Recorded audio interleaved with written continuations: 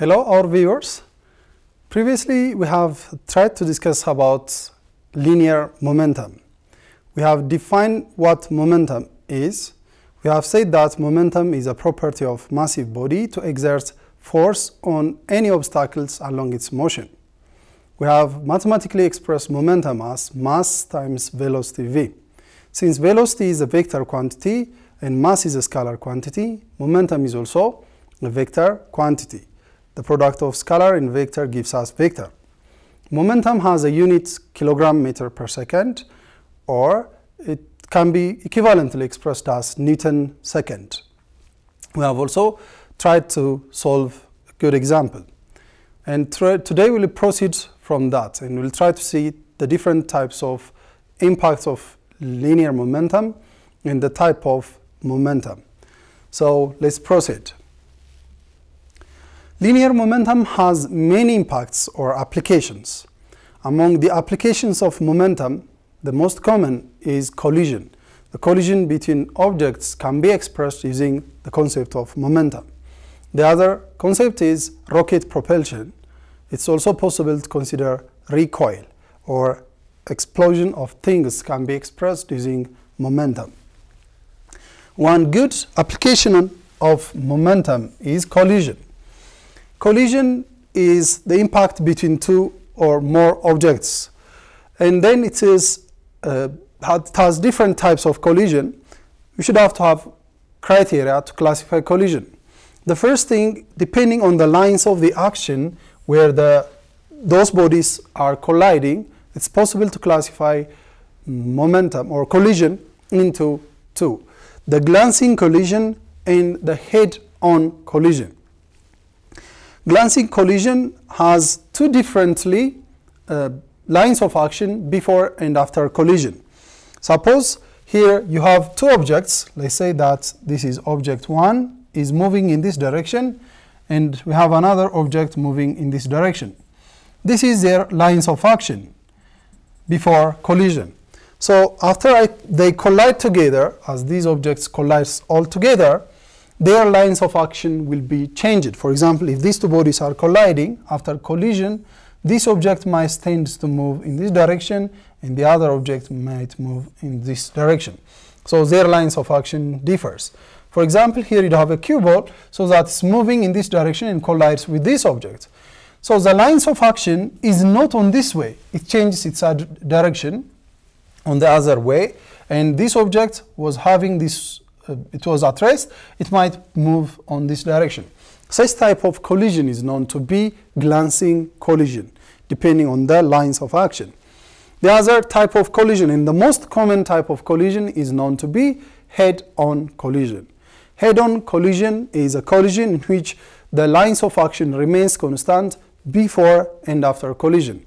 Suppose you have two objects or two mass, they are moving with different speed oppositely and collides together. After the collision, these objects might move on the same lines of action. These objects might move on this and oppositely, or they might stick together and move together on one direction, or they might move together on the other direction. So the lines of action remains. If the lines of action remains before and after collision, such type of collision is known to be head-on collision. So this is one of the impacts. We mainly focus on the collision, and we'll try to see about the law of conservation of momentum. The law of conservation of momentum is a very important law of the universe. Among the governing rules in the universe, the law of conservation of mass, the law of conservation of energy. Here we have also the law of conservation of momentum. And the law of conservation of momentum is stated that for a given two different isolated objects, mainly focus only for two objects, for a given isolated system, the net force on those bodies is 0, then the momentum is conserved. Previously, we have stated that the net force or the impulse is equal to force times change in t. Force times change in t. The change of momentum means the final momentum minus the initial momentum is known to be impulse. If the net force exerted on those objects is 0, so that J or impulse is 0. If impulse is 0, meaning the final momentum minus the initial momentum is 0. The difference between the final and initial is 0. So if we transfer this, this tells you that the initial momentum is the same as or equals to that of the final momentum.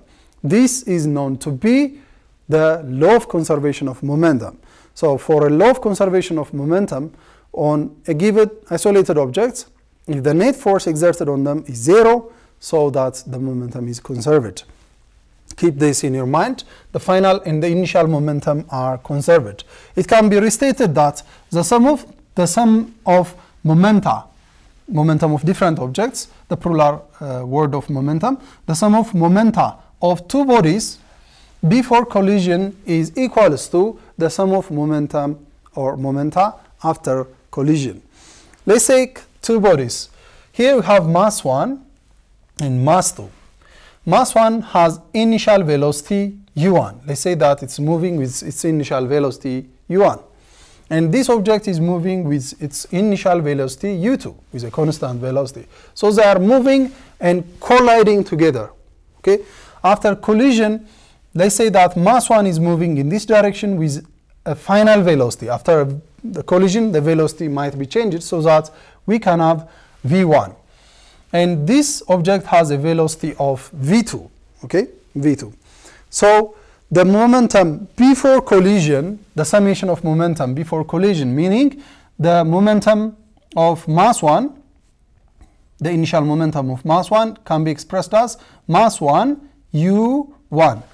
This is the initial momentum of mass 1, okay? The initial momentum of mass 2, meaning the momentum before collision, is m2 times its initial velocity u2. After collision, these bodies have their own respective velocity, so that they have their own final velocity. The momentum of particle 1, final or after collision, let's say that after collision, is mass 1 times the final velocity. Let's use u as initial velocity, v as final velocity. Before in kinematics, we use the initial velocity as velocity initial and velocity final, like this. But now, the initial velocity is expressed as u, the final velocity can be expressed using v. Therefore, m1 v1 means the collision of particle 1 or mass 1 after collision, and the final velocity of particle 2 or mass 2 is m2 v2. Now, the law of conservation states that the summation of the momentum before collision, the summation of mass 1 and the summation of momentum of mass 2 is equals to the final momentum, the summation of final momentum or the summation of momentum after collision, which is mass 1 v1 and mass 2 v2. So this rule states that m1 u1 plus m2 u2 is equals to m1 v1 plus m2 v2. This is known to be the law of conservation of momentum. The law of conservation of momentum, and it's very practicable law. Let's try to see one good example. Suppose that we have two different mass, the mass that we have previously seen, and they are heading oppositely with different velocity. So let's try to determine the final velocities. Let's say that we have two different mass. Here you have mass 1, 2 kilogram, and you have mass 2, like 3 kilogram. So these bodies might move oppositely with their own initial velocity. Let's say initial velocity u1 is equals to 3 meter per second. We have the final velocity, the initial velocity of 2, like 5 meter per second. So it's possible to find the final velocities using the different types of collision. We have different types of collisions. So next time we'll try to see how to manage these things. For example, you have this object is moving with that of u1 oppositely, let's say 3 meter per second. The other object is moving with that of the initial velocity of 5 meter per second. Let's say that. So here you have 2 kilogram and 3 kilogram. As these objects move and collide together, there are different types of collision that we are going to see next time. And these types of collisions might be elastic and inelastic collision. After we see those types of collision, we'll try to solve the final velocities. That means these two bodies might collide together, okay? After collision, we can find the final velocity of V1 and the final velocity of V2. So how do we determine the final velocities? Well, to determine the final velocities, we should have to see the different types of collisions. If they are colliding elastically, we have a different techniques. If they are colliding a perfect inelastic collision, we have different techniques. So the momentum always remains constant. Keeping that in your mind, next time we'll try to see the different types of collision and solve some more examples. So far we have tried to see the different types of applications of momentum or impacts of momentum. The impacts of momentum are like collision and rocket propulsion as well as recoil. We mainly focus on collision. Collision can be classified into two as head-on and glancing collision. Head-on collision is a collision as the lines of action remains constant before and after collision.